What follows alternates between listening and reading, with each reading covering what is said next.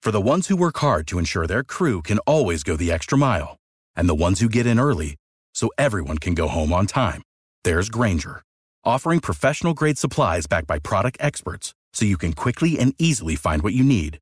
Plus, you can count on access to a committed team ready to go the extra mile for you. Call, click Grainger.com, or just stop by. Grainger, for the ones who get it done.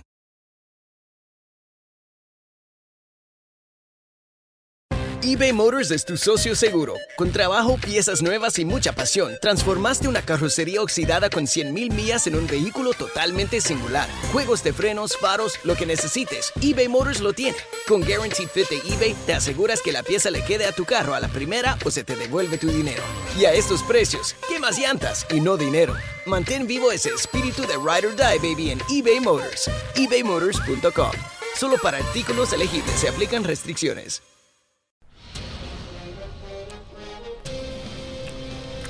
It's time for a Big Blue Kickoff Live. Nobody can ever tell you that you couldn't do it, because you did. On Giants.com. You know what I saw? New York Giant pride. And the Giants mobile app. 17-14 is the final. One touchdown, we are world champions. Believe it, and it will happen. Part of the Giants Podcast Network. Let's go out there like a bunch of crazy dogs. Have some fun. Welcome to Thursday's edition of Big Blue Kickoff Live, presented by Cadillac, the official luxury vehicle of the New York Football Giants. Don't worry, folks. We'll be in our studio in a second. We're pre-recording the start of the show so we could talk to one of our yearly guests to talk about draft prospects heading into the NFL draft. He is Bill Rabinowitz, who covers the Ohio State Buckeyes for the Dispatch in Columbus. And, Bill, you've also co-wrote a book with a former Buckeye. Tell us about it. Yeah, I co-wrote a book with Cardale Jones, who I hope people remember in 2014 led the improbable national championship run for Ohio State, former third-string quarterback. And so I was kind of honored and privileged to help him with that, to collaborate with him on that. That came out in the fall, and I hope Buckeye fans or even non-Buckeye fans enjoy it. Absolutely. And, Bill, I'm going to start here because this is a little bit of an odd year for Ohio State. Usually we're talking about a handful of first-round guys, a handful of day two guys. I want to know, did you manage to get a cut of whatever NIL deals they were handing out to get all these players to come back and not enter the draft this year? I did not. I did not. What's funny is Cardale is actually involved in NIL stuff with Ohio State, which means I can't be. It'd be a conflict of interest for me to cover, anything related to Cardale because I'm business partners with him. So I kind of dodged that one. Yeah, it is a strange year. Obviously, you have one obvious first-round pick in Marvin Harrison Jr. You'll go near the top of the first round. And that is probably going to be almost certainly will be the only first round pick Ohio State has. It may not have a second rounder either. And then you talk about guys like Michael Hall Jr., Kate Stover, guys like that have a chance to maybe go in the third round and certainly mid rounds.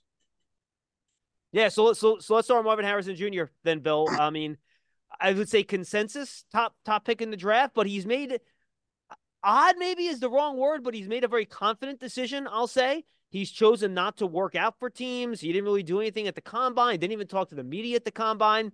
Much like his dad, he's kind of operating in his own way. Marvin was a different type of guy, too, when he was in the NFL. So just your thoughts on, what kind of drove his decisions to go this direction and what your experience with Marvin was as a guy and a person in terms of what NFL teams will be getting from him if they decide to draft him. Yeah, let me start with that. He's a wonderful guy. He really is very humble. Very modest, hard worker, very kind of, it was kind of funny. I shadowed him one day last summer because I kept hearing from all these Ohio State people, everyone works hard here, and then there's Marvin. And so I thought, okay, what does he do? So I was fortunate enough to be able to shadow him for a day. And my wife, who's not a sports fan, says, who you following today? Melvin Harrison? And so I told Marvin that. And, some guys were like, he just thought it was hilarious. He's probably there's a perception of him because he skipped the combine stuff and skipped the workout that maybe he's a prima donna. He's not. I think this is a case where he knows, and his father knows, his father obviously knows how the NFL works, that he is the rare player that has leverage. Most players don't have leverage. They gotta, if it's the dog and pony show, they got to do it. Marvin Harrison Jr. doesn't. All he has to do is say, look at the tape. It speaks for itself. And so he thought, why go through the trouble of training for a 40-yard dash it's really not going to affect anything. I mean, I'm going to go near the top of the draft. It's probably going to be the first non-quarterback taken, right? That's kind of the consensus right now, although I haven't followed the draft all that closely lately. So he figures, why train for something that's really not football related? I'd rather work on football stuff. And Ohio State has the jugs machine. They call it, it's a Monarch, actually, the more advanced jug machine.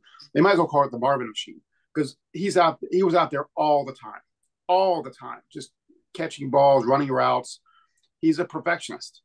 And the Ohio State's had great receivers, obviously. I mean, Garrett Wilson with the rival team out there. Chris Olave has been a great receiver. Michael Thomas has been a great receiver.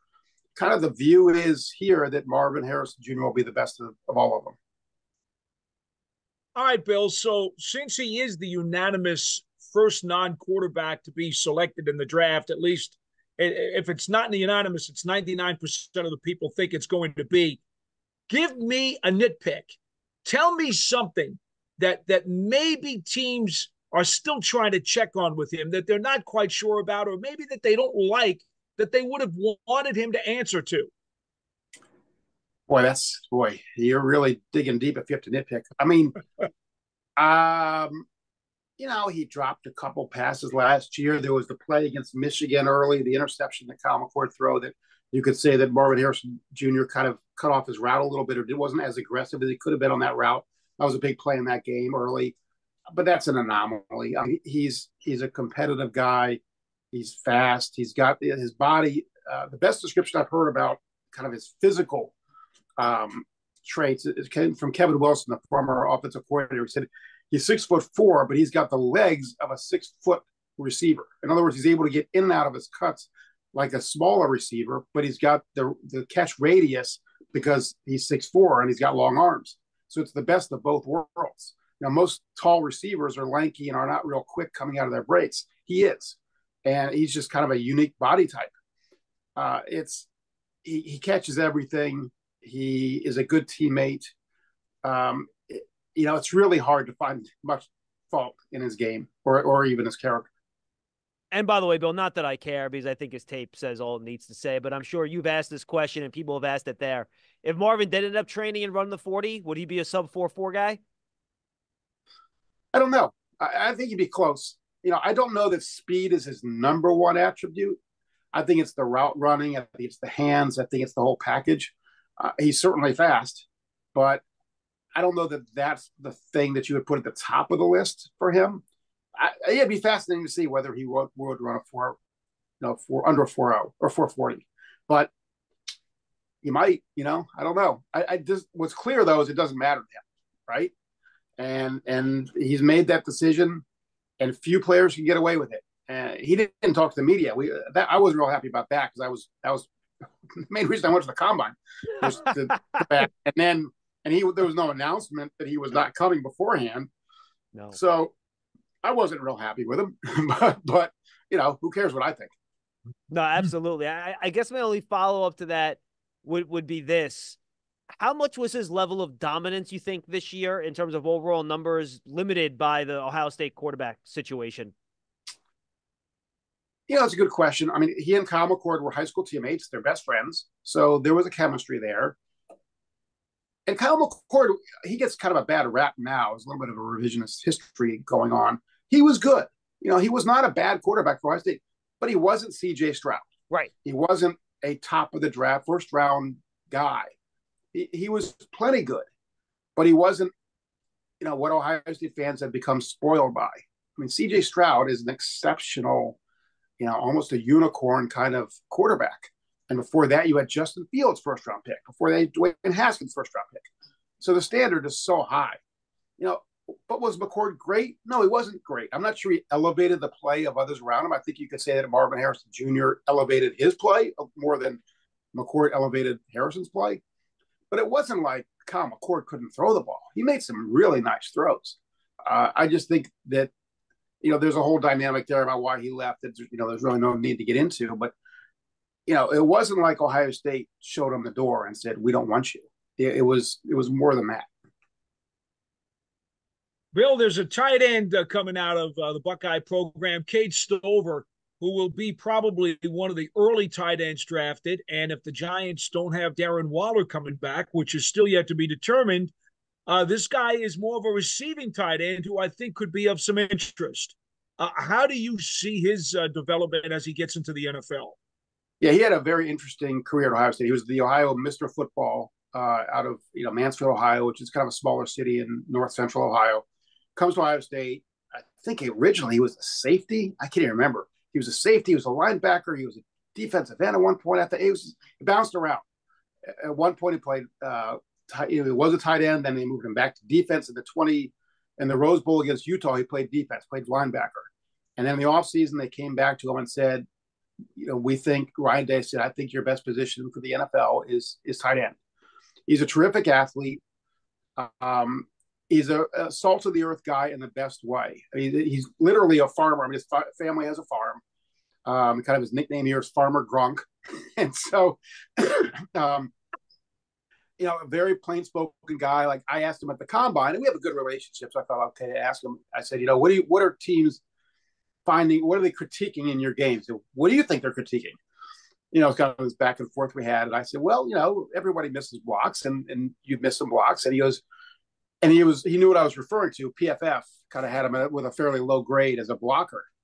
And he basically said PFF could go, blow it. Yeah, in fact, Bill, I think he was the only guy that dropped an F-bomb at the podium. He did. I didn't realize it was you that asked that question. My question. I was at the podium for that, and I'm like, I love this guy. This is the best answer I ever heard. Yeah, he did. My iPad took a little dive there. Sorry about that. He's a really he's just a down-to-earth guy. There's no pretense to him. He says what's on his mind. He's a great teammate. He'll play through pain. He probably would have come out. Well, I think he almost definitely would have come out last year, but he got hurt in the Peach Bowl against Georgia in the college football semifinal. Injured his back and realized he wouldn't be able to really do any pre-combine workouts and pre-draft workouts. I thought let's come back for another year. Ohio State traditionally has not thrown to their tight end very much. He was the most prolific pass catcher as a tight end, I think, since 1995 for Ohio State. He does need some work on his blocking. I think he would probably tell you that, but he's got the skills to do it. He's got the willingness to do it. It's just a matter of, he bounced around so much in his college career, and he probably never quite settled in and learned the finer nuances of the position, at least at the NFL caliber, that level. But I think he's going to be a starter in the NFL. I think he'll have a long career if he's healthy. He's catches the ball well. I would certainly think you get to the third round and you start looking at Kate Stover. It's funny. I was going to bring up his media availability to you, Bill, because, Paul mentioned some people think of him as a receiver. He tested well enough. He catches the ball well. But he's a guy that seems to me, with his blue-collar background, farmer, stuff like that, that he takes pride in his toughness and his blocking. So I think he has it in him to be a pretty prolific two-way tight end as he gets more experience at the position as a blocker. Yeah, I agree with you. I just think it's a matter of getting him more reps. He was at Ohio State for, I guess it was 5 years. But a lot of that was bouncing around trying to find a home positionally. Yeah, absolutely. All right, let's jump forward here and take a look at the next Buckeye prospect. That's Michael Hall Jr., who I think is interesting, Bill. And correct me if I'm wrong, because you're a lot closer to it than I am. I feel like his tenure at Ohio State could be termed as a little bit of a disappointment. People thought he would kind of bounce a little bit more this year and be a little bit more productive. But, boy, I was at Mobile watching him up close at the Senior Bowl. His explosiveness, his ability to get upfield, his athleticism, it just jumps out at you. Maybe we just didn't see it quite enough in games. Give me the kind of Michael Hall rundown here from what you've seen in his career at Ohio State. Yeah, he battled shoulder issues. So he was kind of in and out of the lineup a lot. I'm going to throw the name out because it's the name that people associate with him. And of course, it's way premature, and it's not fair to him or the player I'm going to name because nobody is Aaron Donald. But that's kind of they kind of called him like Aaron Donald Jr. because he's a smaller guy in terms of physique, but he has a really quick first step and just beats blockers off the ball. Now, again, he's not Aaron Donald, let's let him prove himself as a rookie, let alone, become anything close to what Aaron Donald became. But he's that type of player. He's not the biggest guy in the world. That's probably going to be an issue for some teams, and it has to be the right scheme, and he has to be used the right way. But he has a skill set that is very rare. That burst off the line of scrimmage, you just can't teach that. I don't care what you do, you just can't teach it. Well, Bill, did the coaching staff ever address his inconsistencies, though? Because I think that's what John was alluding to. There are times when you would say to yourself, well, why isn't he playing at a high level like this all the time? Because the flashes are really good. There's no question about that. Yeah. I think a lot of that was the shoulder issues he had. I think it was actually both shoulders. I'm not positive about that, but I think that he had issues with both shoulders, or at least recurring issues. And so I just don't know that he was ever quite healthy enough to do that consistently. I'm assuming that that's all taken care of. He said it has been. You never know. I mean, I'm not a doctor. I don't know. But if he's healthy, I don't think he's a 3-down guy, at least at the start of his career. Because I think he probably needs to learn techniques and things like that as a smaller defensive tackle. But situationally, boy, he could be a force. No, I'm with you.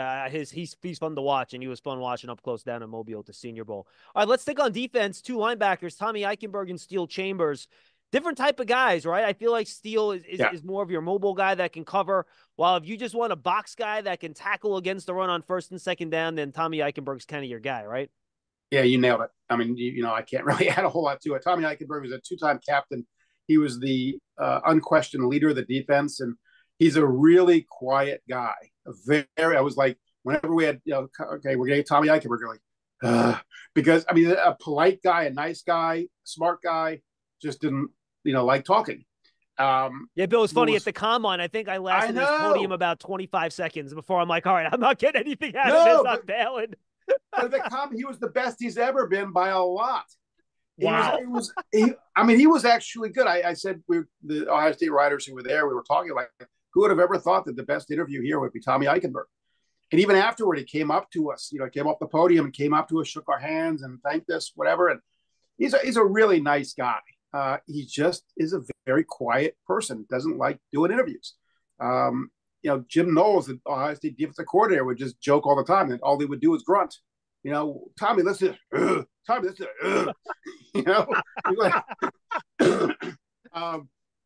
So, I think you put it right as a player. I think he, as a 1st and 2nd down linebacker, is really good. I'm not sure he's got the speed and just kind of the quickness, the quick twitch to be, a 3rd down linebacker, although he was a smart player. And if you are smart and instinctive and study well, you can make up some of that, raw speed deficiency with knowledge and instincts. And so I'm not going to rule it out, but I certainly think at the start of his career, he's more of a 1st and 2nd down linebacker. Steele Chambers is a converted running back, and kind of on the smaller side, although he is certainly bulked up. It was good this year. I wouldn't say he was great, and he'll have a lot to prove. I'm not sure he'll get drafted. If he does, it'll be in the later rounds, I would expect, but he'll get a shot. He's got speed. He'll hit you, and that gives you a chance. Yeah, Bill, I think with the new kickoff rule, this is one guy who's going to benefit. I think he's got a chance to get drafted in the 6th or 7th round because of his ability athletically and the fact that he's got such a high motor and gets after it. Now, he flies around. I saw some video of him where he just shot after guys like a missile, and he must have had his eyes closed because he missed too many guys. That could get dangerous, but it's that kind of recklessness and aggressiveness that you want on special teams. Yeah, they switched him to defense in what year was it? The years blur together. I guess must have been 21. Anyway, it was the year when the defense really struggled. And even as a guy who wasn't a defensive player, they just put him back there out of desperation. He looked different. I mean, he looked like shot out of a cannon. A little bit like Ryan Shazier did when he was at Ohio State. I remember Ryan Shazier as a freshman, I think it was the spring game or something, and he made a hit. I said, who is that? Steele Chambers was a little bit like that because he just went. Again, you may be right. I'm not sure he knew where, why he was going there or necessarily in the right spot, but he went. And kind of the motto at Ohio State is 4 to 6, A to B, which is 4 to 6 seconds of maximum effort from point A to point B. That's Steele Chambers. I mean, if you ask him to do, I don't know. I'm not a football, junkie enough to know about certain things, but I think that he, because of his speed and because, as you said, his willingness to go out there and be reckless with his body, he'll have a chance. Last guy I want to touch on defense, Bill, was Josh Proctor, the safety. I saw him down at Mobile as well. Long player. I loved his length, ran a 4.55, pretty good time.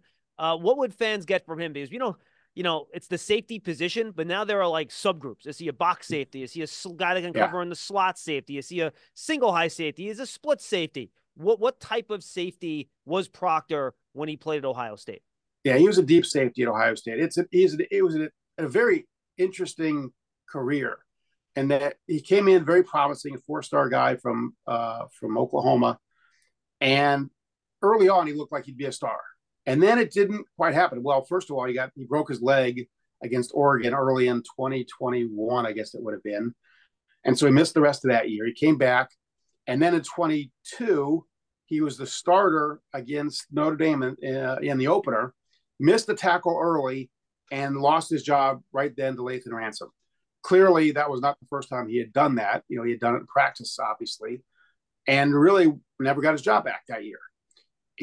Everyone thought that would be the end of Josh Proctor at Ohio State. He'd either try to make the NFL or he'd transfer. He came back for a 6th year and had a really good year and said all the right things about, that experience, what he had gone through. It humbled him, made him appreciate football more. He studied more, all that kind of stuff. I thought he had a really good year last year. I'm surprised that he's not higher on draft boards than he appears to be, because I think that he could be a really good player. He missed some tackles. I mean, that is something that he has done. He was better about that last year. He was a very good player for them last year. I think maybe the knock is, okay, was he a 1-year guy? He was there 6 years and he had 1 year. Now one, he was hurt, and the other got benched. So, could kind of cross off 2 of those. But if I'm an NFL team and he's available in the 6th or 7th round, I think you could get a steal there. I got to ask you about one guy on offense, Bill, as we kind of wrap things down here. Matthew Jones, local kid out of Brooklyn, New York. Brooklyn. There you go, John. I don't know exactly where his upside is, but since he is an offensive lineman, and Ohio State over the years has usually done pretty well with offensive linemen, I need to ask about his ceiling, because he's going to have to pick up his game, obviously, as he gets to this league. But he certainly has some boxcar type traits that somebody may look at him as a late round prospect. Yeah, I agree. I don't think he's got star potential. I think he'd be a guy that would be at the bottom of the roster, but he's versatile. He played guard at Ohio State, but he really came in as a center, and they actually played him at center in the Cotton Bowl. That was a disaster on all accounts, offensively for Ohio State. I'm not putting it on Matt Jones, but I don't think that was the showcase that he wanted to have, because the offense was so awful in that game. But he can play center and guard. A smart guy, quiet, very quiet guy. I could see him being one of those guys that if you're an NFL team, he's your 7th or 8th offensive lineman, and you have him active on a Sunday because you need flexibility. If somebody needs, if the center or guard gets hurt, you can plug him in. I'll be a little bit surprised if he gets drafted, but I wouldn't be shocked. All right, final question, Bill. Give us a very, very thumbnail sneak preview of what the 2025 Ohio State draft class might look like, with about a dozen guys going back to school that could have been like day 1 or day 2 picks. Well, we talked today, I think it was about 25 minutes or so. We might be here for about 2 hours next year. They're going to have, it's the combine next year is going to be insane. My B partner and I kind of went through the list, and we figured like anywhere from 15 to 20 players will probably be in Indianapolis. If Jack Sawyer and JT Tuimoloau and Emeka Egbuka, go down the list, Travion Henderson, it could have been a normal kind of Ohio State draft class this year. Well, they all came back for the most part, and it's going to be next year. They're loaded. I look at the defense and I think, where's the weakness? I don't see one. There are a couple questions, but I don't know about a weakness. On offense, I think, is Will Howard going to be? He'll be good. Is he going to be great? We'll find out. Offensive line still has some question marks, but I think it'll be better. You look at the rest of the offense and you go, wow. I mean, tight end's a little bit of a question mark because you did lose Cade Stover, but they have talent, they have depth, they have hunger. I mean, you lose 3 times to Michigan in Columbus, Ohio, and there's hunger. They haven't won a championship. All this talent. You think about it, Marvin Harrison Jr. and C.J. Stroud never won a Big Ten championship or beat Michigan. When essentially a generation of Ohio State players never tasted defeat against the Wolverines. So a lot of these guys came back in part. I'm sure NIL played a role, certainly, but so did the desire to beat Michigan and win a national championship, win the Big Ten and win a national championship.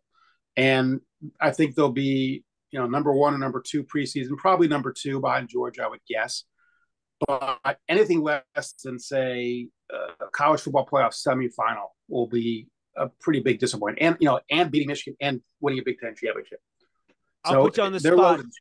Yeah, I'm sorry, Bill. I didn't mean to interrupt you. I'll put you on the spot real quick, just like you can give me just a one name answer. If you had to guess right now who the first Ohio State player taken in next year's draft would be, who would it be? Oh, boy.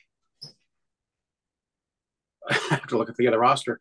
Off the top of my head, I would say JT Tuimoloau or Jack Sawyer, maybe Emeka Egbuka. If Caleb Downs were eligible, I would say Caleb Downs. Bill, Denzel I'm not familiar. Downs. Caleb Downs is the what does he play? from what? Position for Downs. He's a safety. He's the safety transferred from Alabama, who was a freshman of the year in the SEC. And after Nick Saban retired, came to Ohio State, transferred to Ohio State.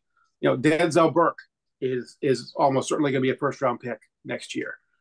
I mean, they could have, 7 or 8 guys that are first-round possibilities. I mean, it's Tyleik Williams, the defensive tackle. I mean, it's an embarrassment of riches. Both running backs, Travion Henderson and Quinshon Judkins. Now running backs generally go in the first round, but that's how talented they are. They at least in the old NFL, they would probably be considered first round picks. So, and then that's not even thinking about the guys who might emerge out of nowhere. Right. They're loaded.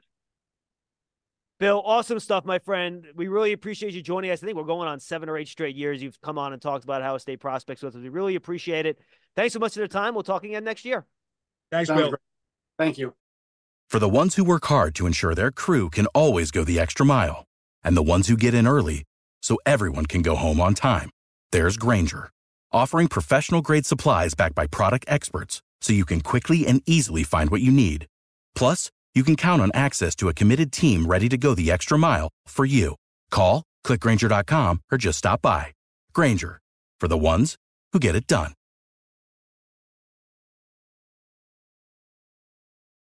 That was pre-recorded yesterday. John Schmeelk, Paul Dottino with you, Big Blue Kickoff Live.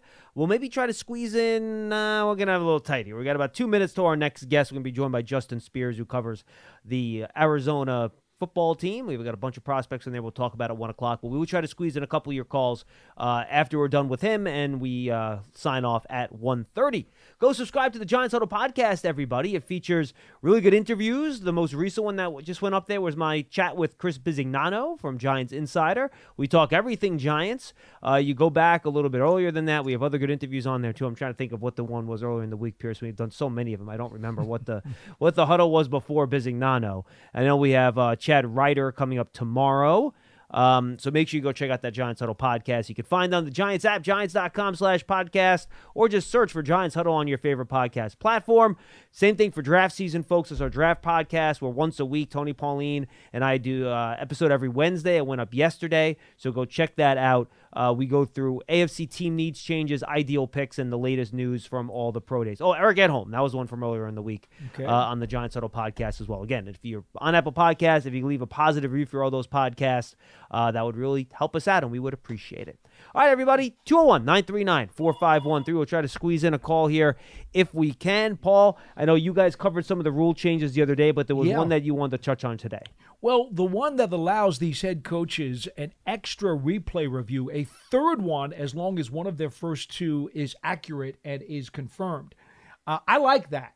I think that these coaches, some of them get very, very timid about using a video challenge early in the game because they're so concerned that, well, what if I have one later on in the third or fourth quarter when it's really critical and we're outside the 2 minutes where the guy upstairs gets the call, and then it's like, well, they don't use it. And why should you have to get both right to get one back? If the refs screw up one call and you get it right and you challenge it, why shouldn't you get that challenge back? Yeah, I concur with you, John. So if you get at least one of your two calls right, they will give you a third now. And I just look, I know the argument against it is too many replay challenges slows down the game. That's the argument against it. Yeah, but if it's a wrong call, it's a wrong call. I want the calls to be right. I have always felt that way. And frankly, Paul, I think if you get your third one and the third one's right, I think you should get a fourth one.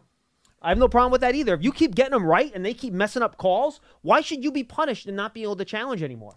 Bob Papa said the same thing on NFL radio this morning. If you keep getting them right, you should keep getting the challenge back. And I get that. I actually, in concept, have no issue with that at all.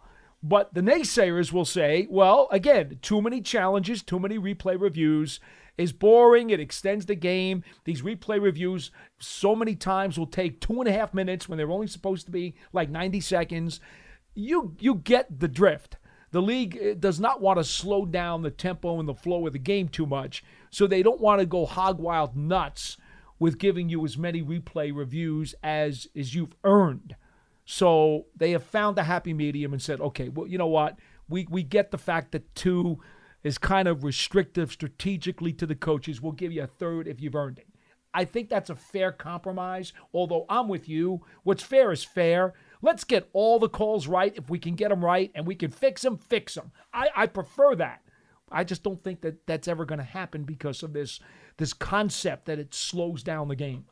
All right, we're going to try to get Justin Spears up here in a second. Pearson's made a couple calls. I'm going to text him too, Pearson. I'm going to know that we're giving him a call here. So, Paul, just a couple other things I want to talk about.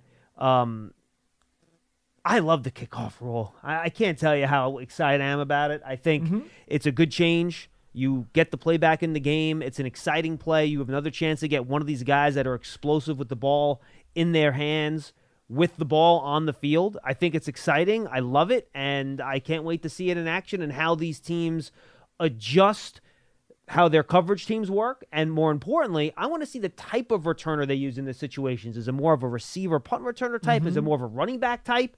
I know Eric Galko, who was with the XFL, he was tweeting about this yesterday. I saw it. And he says it's more of a running back position, he thinks now, and you can run real plays out of it, like zone plays or power plays. So I think it's really interesting how special teams coaches now will go in the lab over the next few months and try to figure out how to best take advantage of the opportunities to get more big plays. Well, I think you're talking about more speed on special teams. You're talking about more athletic guys, which means more tight ends, more running backs, more maybe strong safeties. Those kinds of guys, even more so now, to become very, very critical in trying to make these plays. I did go to the XFL games. Kevin Gilbride works with us on our college games, and so I went to the Guardians games here at MetLife Stadium. So, I was in person there, not just watching it on TV. And you know what? I was like, Kevin, this is weird. He goes, I know, it's very weird. But I'm like, I could get the hang of this. I think if this can be proven to be safer for the players, who would argue against safety, right? Safety is always a good thing. But if it still allows them to keep it in the game, hey, that's wonderful. And hopefully, this 1-year experiment, remember, it's going to be voted on again next year, John. This is not installed. It's only an experiment. Hopefully, it produces the desired results of cutting back on injuries and still allowing some big returns. I think that would be wonderful. They're expecting, I did just text him, Pearson, by the way. They're expecting an 80% return rate on this play, which would be great. It would be marvelous. And, now I do wish that we would have known this before free agency. I think he could have went out there and found guys that would be good at this specifically. And it was pretty funny how Cordero Patterson got signed like a second after this rule got put in. All right, Patterson, you're in. Because he's a valuable player in this type of role. Phenomenal kickoff return specialist, has been his whole career. One of the most devastating kickoff return specialists that the league has ever seen, actually. Could you imagine what Devin Hester would have been doing these days if he was still active? Forget it. You know? I mean, how about Deion Sanders? And just in the division now, I'm trying to think. I mean, could the Eagles put Saquon back there for this type of play? Well, he returned kicks at Penn State. Dallas has Kavonte Turpin, who is extremely dangerous as a returner. I'm trying to think if Washington has a specific returner. They don't have Curtis Samuel anymore. He, I think, would have been a guy that would be perfect for this. Well, you know. So, who do you think would be the Giants returner in this situation? That's a good question. Wow. Call him back. We know that Olszewski, in all likelihood, will still be the punt returner. I think if there's a way for Isaiah McKenzie to make this 53, and we know they just signed him a week or two ago, if there's a way to keep him on the 53, that would be the way to do it. Now, I don't know if there's enough room in the receiver room for him. Remember, last year, when they were trying to chop down that receiver room, it got real sticky as to who was going to make it and who was not, and they wound up getting rid of a legitimate return guy. How about Hyatt or Wandell?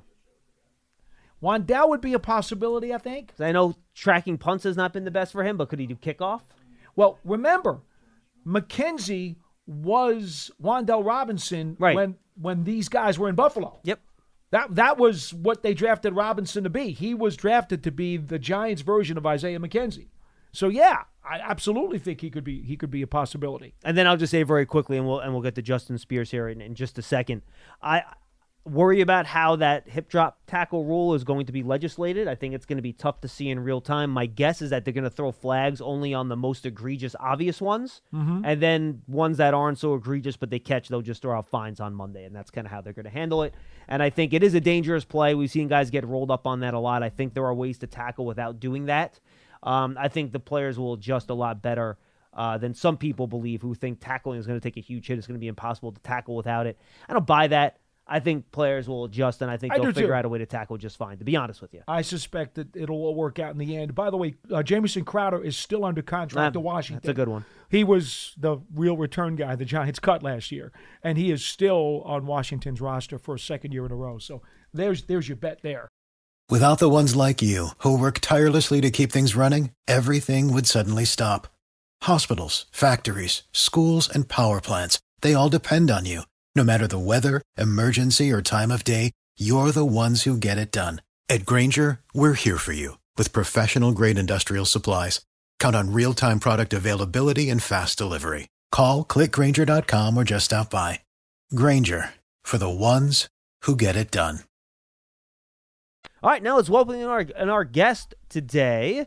He is Justin Spears. He covers Arizona football for the Tucson Star and the Wildcaster. Also, Spears and Ali, 7 to 9 a.m. on ESPN Radio. Justin, you got John Schmeelk and Paul Dottino here in beautiful East Rutherford, New Jersey. Hope you're doing well today, man. We appreciate you getting up early for us. Hey, good morning, guys. Anytime. Glad to be part of the show. All right, so let's start with Jordan Morgan here, Justin, because I think he obviously is the top player coming out of Arizona this year. And I guess I'll start here. He played tackle for Arizona.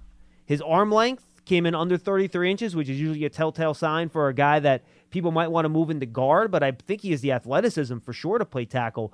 Your thoughts on that whole discussion as someone that watched him play at Arizona for all those years? Yeah, he only played one position, and that's tackle. I mean, he's been a starting tackle for 4 years at Arizona. He's only played tackle. That's the only position that he knows.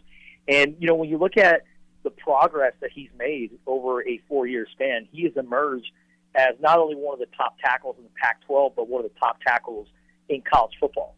And he didn't allow really any sacks in the last couple of years. A big part of his development was former Arizona offensive line coach Brennan Carroll, who is the son of NFL coaching legend Pete Carroll. And Brennan Carroll did a great job of working with Jordan. And over the last couple of years, you saw Jordan really hold his own against some of the best defensive linemen in college football. You know, did he have his moments? Sure, right? You know, when I think about this past season, some of his worst moments as an offensive lineman happened against UCLA's Leatu Latu, who's going to be a first-round pick in this Yeah. year's NFL draft, right? So, but he also won a lot of battles against Leatu Latu. So even though he had his hiccups from the first game all the way to the last game, he was Arizona's best offensive lineman. And, he was a potential first-round pick last year, or a guy who's going to get taken very high. But, he suffered an ACL injury in that UCLA game in November 2022 and took his time, missed all of spring ball, missed part of preseason training camp, but came back just ready to go and was 100% all the way through this season and was a great tackle. You look at his Pro Football Focus grades, we're talking about him being, top 10 among tackles, with a certain amount of snaps played. So he's as good as it gets when it comes to playing the tackle position. I don't buy into the whole arm length conversation because, you look at a guy like Rashawn Slater, the left tackle for the Los Angeles Chargers. His arm length isn't, as good as it should be when you compare it to other tackles in the league. But even though Rashawn Slater is a young offensive lineman, he's still really good at the position.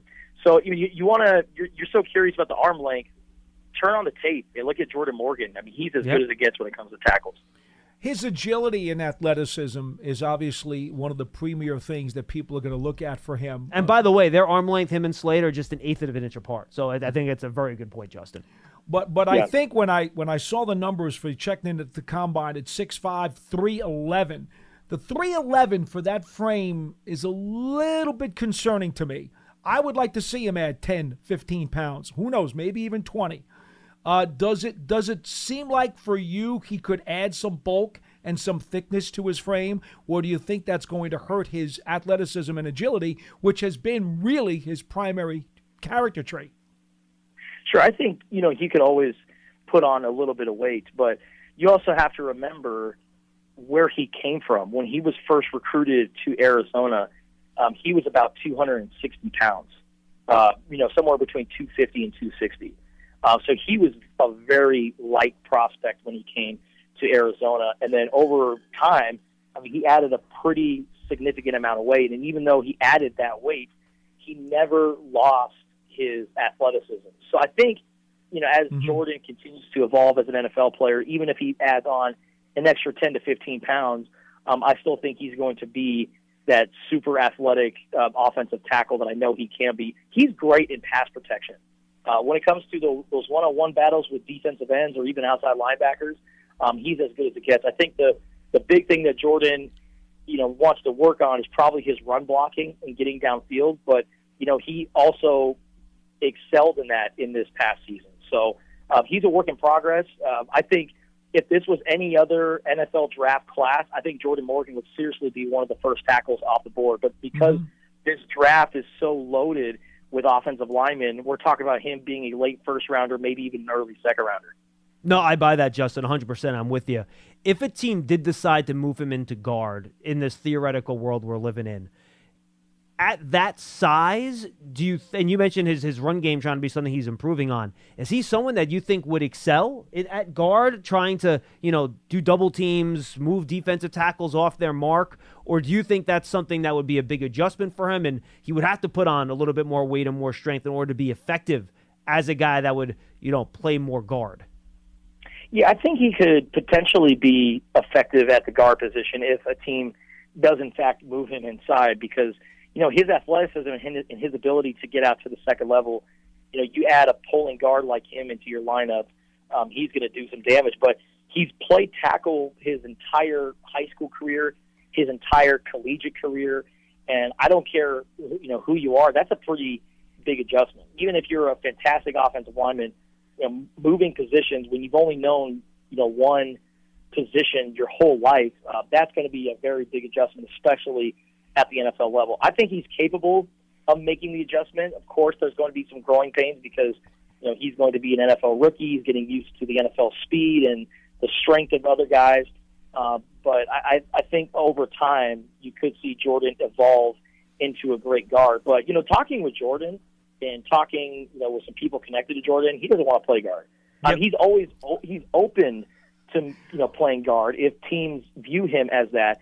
But he sees himself as a tackle. and he wants to play tackle at that Don't next they level. all? Come on. No, it's funny, Justin. They all? I had a chance to talk to Jordan and Mobile at the Senior Bowl, and he had zero interest in answering any questions about playing guard. And I'm like, so are you going to do any multi-positional stuff here? And I was asking him if he was going to do a little bit of right tackle stuff in addition to left tackle. He immediately goes, I'm not playing guard here. And I'm like, no. I meant right tackle.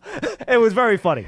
I think he understands the contract status in the NFL. That's what I think he does. I'll tell you what, guards made some bank this year, man. Robert Hunt made $20 million. It's not bad. They are. Yeah. And I think, when you look at some teams late in that first round, they're looking for tackles.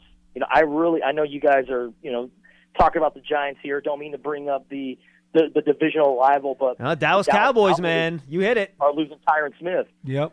He'd be perfect there. Yep. You got a tight end, Tanner McLachlan, I believe is how he says it. He looks like at 6'5", 244, he'd be the prototype, right? The thing about it is, though, even with that size and that frame, he's more of a receiving tight end and doesn't really have a lot of the blocking stuff on tape, at least the clips that I looked at. That concerns me a bit. But we know the Giants have Darren Waller, who may retire, which means they could use a receiving tight end. So maybe this is a guy they might want to look at. What could you tell us about what you've seen with him?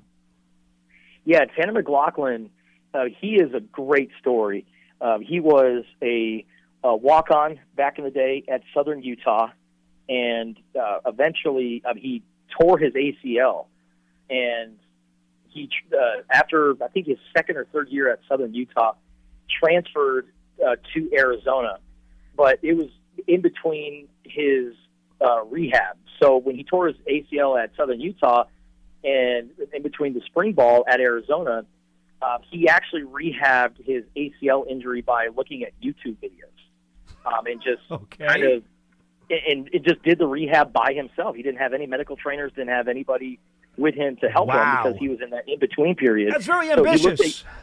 Yeah, exactly. And that's the kind of guy that you're getting. And he's a very hard-working, ultimate go-getter.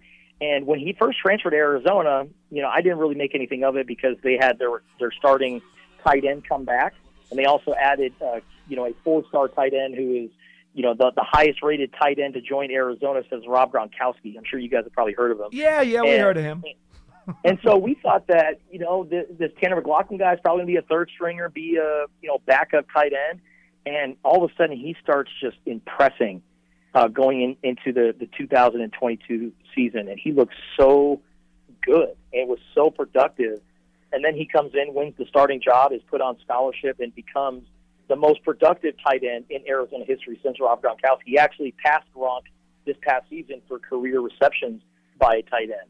So McLachlan, over the last couple of years, he's a great target. He is much like the Travis Kelce's, the Sam Laportas of the world. He is a pass-catching tight end. Mm-hmm. The biggest knock on him is blocking and being able to, hold those defensive ends or even those outside linebackers. So he's a work in progress.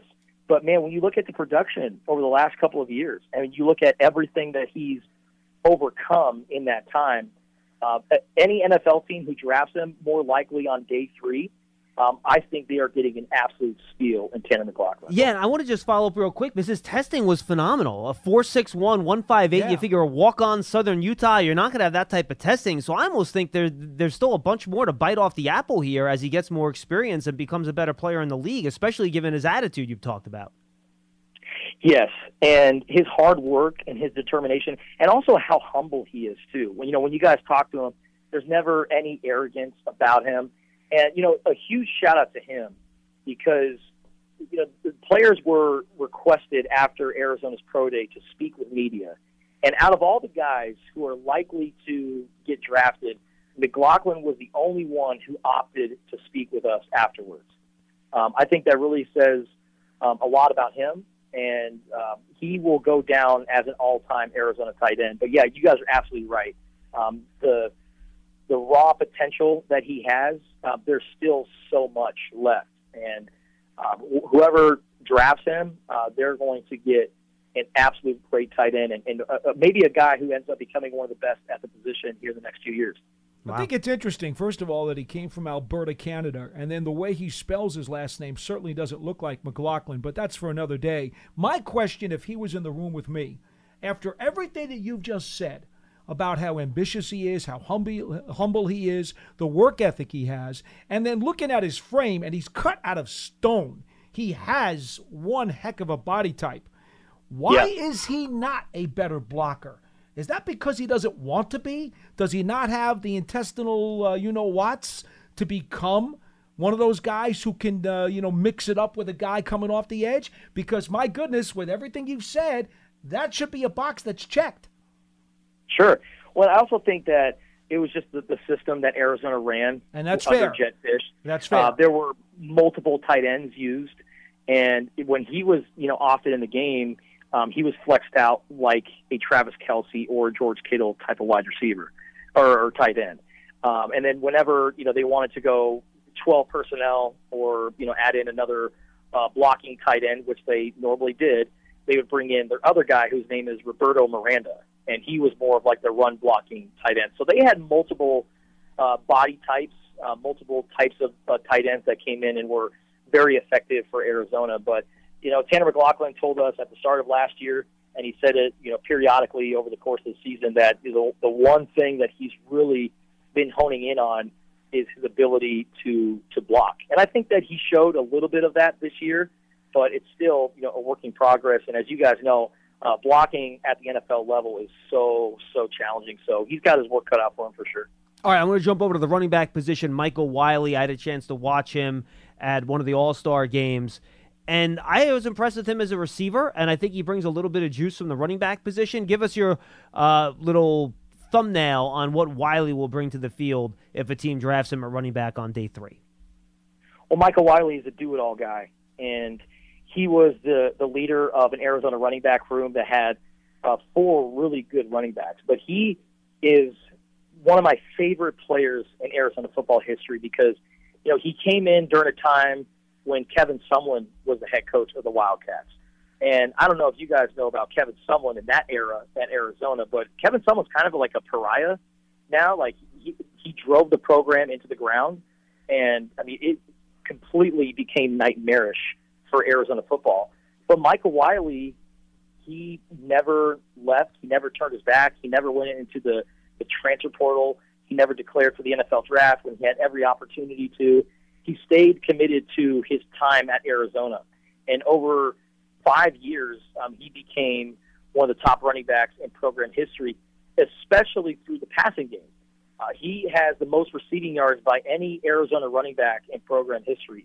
This past year, he passed Vance Johnson, who ended up having a really great career for the Denver Broncos in the 1990s. And Michael Wiley became that guy. It was so effective in the passing game.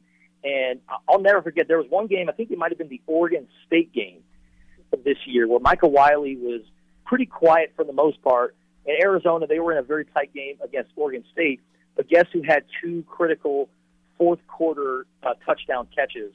It was Michael Wiley. And not just, catching in the end zone and that's that. No, I'm talking about getting the ball on the sideline, tiptoeing, dancing around defenders, juking guys.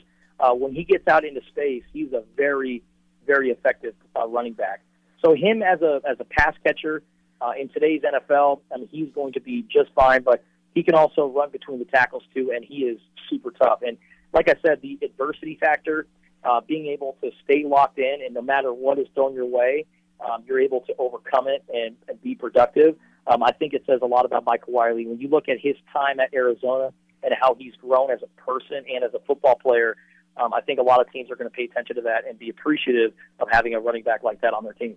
Final one from me, Jacob Cowing, who ran a sub 4.4 at the Combine, little short receiver with quickness. We were just talking about special teams and the new rules on kickoffs this year, which are going to make these kinds of guys maybe more valuable. Some thoughts on his progress as he tries to get into the pros? Yeah, he understands that special teams is going to be a big reason why he stays on an NFL roster. That's why he took the gunner position on Arizona's punt Smart coverage. move. He also took the punt returner roles, but very underwhelming numbers when it comes to punt returning. That game, going back to the Oregon State game, Leading up to Michael Wiley's touchdowns, Jacob Cowling had 2 very impressive punt returns that set up Arizona inside Oregon State territory. But outside of that game, not really effective as a punt returner. Would love to see him become more of that kind of guy at the National Football League level. But as a slot receiver, you get that ball into his hands, and when he gets out into open space and he's able to slash and cut and get upfield, he's very fun to watch. And the numbers speak for itself. The man has the 7th most receiving yards by any college football wide receiver between his time at UTEP and his time at Arizona. So statistically, one of the best to ever play in college football. And his only knock right now is he is 5'10", 160 pounds. Like he's a smaller guy. Mm-hmm. And if he wasn't so light and if he was a little bit taller, I mean, he would be a day 1 or a day 2 guy. But wherever he lands on day 3, if he gets called, I think the NFL, whatever NFL team is getting a really good receiver. Justin, tell the folks where they can find you and your great work. Yeah, you can find my coverage on Arizona football and the NFL draft on Tucson.com. And we're also talking about all of it on Spears and Ali on ESPN Tucson. I appreciate you guys for having me on. Justin, great stuff, man. We Thank you. appreciate the time, and let's talk again soon, all right? Anytime, guys. Appreciate it. Justin Spears, great job talking about Arizona football and some of the players coming out there. Paul, fun show today. Your overall thoughts on what we learned about the Arizona and Ohio State prospects coming out in this year's draft? Well, again, John, we're talking about teams that are going to send a half a dozen picks into the NFL. Okay, Ohio State even more, and they'll even more next year, of course, like we already talked about with Bill. Bottom line is these guys are becoming more and more pro-ready as they get into the ranks. And my biggest question for any of these guys is, what is their maturity level and how quickly are they going to be able to produce? Because coaches today don't have 4 and 5 years anymore. They have 2 or 3 years to turn things around. So they rush these guys into the lineup and onto the field of play a lot faster than they used to. Well, you also want to take advantage of the rookie contract, which no is a doubt. big part of this, Well, too. It's economic, too. Mm-hmm. So my biggest concern with all of these programs that have a slew of guys that are going into the draft and are going to get taken is going to be how quickly are they going to adjust. It's not about any one of these players in particular. It's just in general, and it's for this entire class, because a lot of these rookies are going to see time right away, not just with the Giants, but around the league. And the maturity, and we talked about this at the Combine, it's a much more mature class than it's been in years past. Will they be mature enough to handle the transition as quickly as possible? That's really just a generic observation I would have with anybody. Yeah, I'm with you. I think Jordan Morgan is an interesting one, Paul.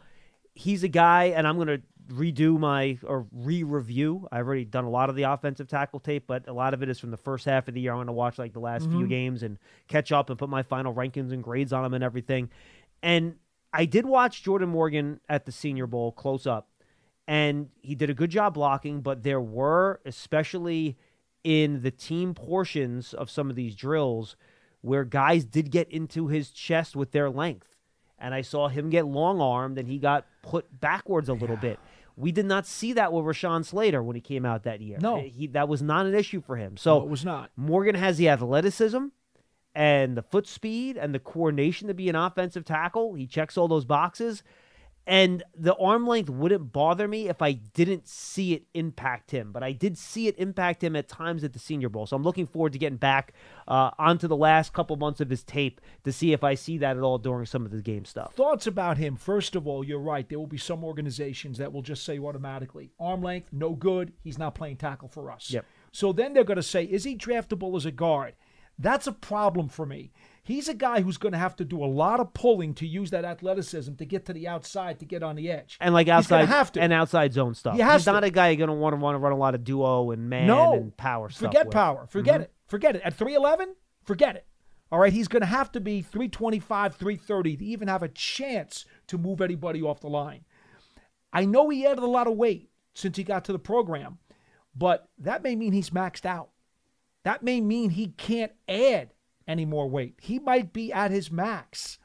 That's going to be a concern as I try to project him if he's going to be an NFL guard. That would be my thoughts on him specifically. Aside from Morgan and Harrison, who is the one prospect we talked about today that has you most excited? I really got hard on the Arizona tight end, McLaughlin, because he looks the part, and I want to know that he's got that blocking fire in his belly. And after listening to our expert, I believe he wants to do it. I think it's there. Now, he's going to have to show it once he gets to an NFL team. But if he does, he could be a very good player for somebody. Hey, we've learned with tight ends, Paul, you bet on the traits, right? You bet on the size, the speed, and he checks all those boxes, and he tested well. So he has all that. To mention, he broke Rob Gronkowski's receiving tight end records at Arizona. He had 45 catches last year. I think he's an interesting, and he's not a day 2 pick. He's going to be a day 3 pick. Yeah. Can you figure out a way to turn those tools into a more well-rounded and impactful player if you get him on day 3 of the draft? I think he's a very interesting player. I totally concur with that. Very interesting. All right, I think we hit on most of the Rocio part. So we got a weekend ahead of us. We are now under a month until the NFL draft. Your final thoughts here as we move ahead. Well, John, to be honest with you, the one thing that I'm disappointed about after coming out of the NFL meetings is that they did not outlaw the tush push. That did not get a lot of play in Orlando. Well, do you know why, Paul? It wasn't that effective this year. I understand, but my point is if safety is first. Yeah, but it's not a dangerous play. I think it is. Why? The Giants had 2 guys hurt on it. Well, one was the one to Bellinger had nothing to do with it being a tush push. I understand that. But for me, when you have a massive amount of bodies in that one small confined area and they're just shoving against each other. The same thing as a quarterback sneak. I understand. But now you're getting the impetus from both sides. Quarterback sneak, you're not. It's just the quarterback with his own force against that wall. When you take that other side of the equation and you're pushing on the quarterback's back, now you've got 2 forces of pressure. I think it's a bad move. I think it's a safety hazard. I know a lot of players who believe me and agree with it 100%. Yeah, but they have the injury rates on these plays, and it doesn't show that. I don't like the play. I think it's just because the Eagles are good at it. That's why you don't like the play. Let's be honest for a second. No, there's players in this locker room who think it should be outlawed too, who think it's dangerous and don't want to run it. I'm telling you that right now. I'm not going to name names, but they don't want to run it. Okay. I think that there should have been more consideration to getting it out of the game. That's my take on the meetings. Well, if they had data that it was dangerous, I think they would have considered it. But the data's not there. I don't have the data, so I don't know. Honestly, I don't know. I mean, the league has said that there's no data to indicate that injuries are more likely on a tush push than any other play. Of course, it's only been now primarily used 2 years. 2 years, mm-hmm. Yeah. And it's also the only team that's really good at it. Well, not the only team, but if you take the Eagles out of it, the percent success of regular sneaks versus tush push is basically the same. And again, that's not my point. I got you. My point is I just think physics say if you're going to have pushing from both sides of the quarterback, his front and his back, as you put him into the middle of that massive pile, common sense and logic says to me that's not a good situation. That's all I'm saying. No, fair enough. All right, everybody. We're sprinting to the draft now. It's coming fast. It's coming furious. We only have 3 full weeks worth of shows on the Giants Huddle podcast and Big Blue Kickoff Live. And then we have the short 3 days before the NFL draft on April 24th. So it's coming fast and furious. Make sure you stay tuned to all of our content. We'll have a lot of stuff coming out. We're going to have at least 3 huddles next week, maybe a 4th, and that we're going to have the accelerated version going on. We'll have mock drafts, draft season, you name it. Stay tuned to all of our content. We really get deep into the stuff. If you have questions, send them in on Twitter. We're happy to answer them. I'll try to get into the Big Blue Kickoff at gmail.com email address. Make sure you send in your questions to that as well, and we'll hit all of them as we move along here on all of our content right here on the Giants Podcast Network. For Paul Dottino, I'm John Schmeelk. Happy holidays for those of you celebrating Easter this weekend. We are off tomorrow. There's no Big Blue Kickoff Live on Friday. We'll be back on Monday, and we'll talk to you then. Enjoy your long weekend, and then we sprint to the draft. See you then. For the ones who work hard to ensure their crew can always go the extra mile, and the ones who get in early so everyone can go home on time, there's Grainger, offering professional-grade supplies backed by product experts so you can quickly and easily find what you need. Plus, you can count on access to a committed team ready to go the extra mile for you. Call, click Grainger.com, or just stop by. Grainger, for the ones who get it done.